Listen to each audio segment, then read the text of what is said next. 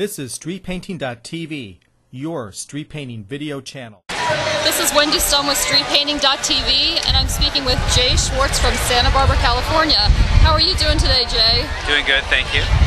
Let me ask you about the weather factor. Have you ever had rain during a street painting that you've worked on? It is rain during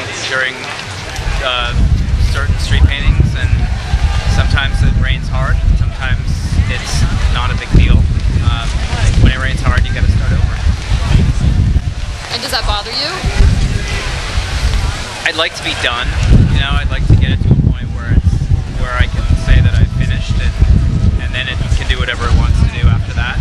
But, so I guess, yeah, it is kind of frustrating when you have to start over or continue on or try to salvage and you're up against the clock. That was my next question. I guess there's limited time frames with a lot of the festivals, and that the work has to be done by a certain time. Yeah, generally, you know, I like to try to finish as early as I can on the last day.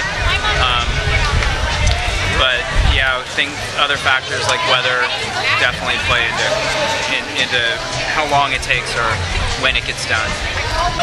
Well, your piece is really beautiful, Jay, and thank you for talking with StreetPainting.tv today. Thank you.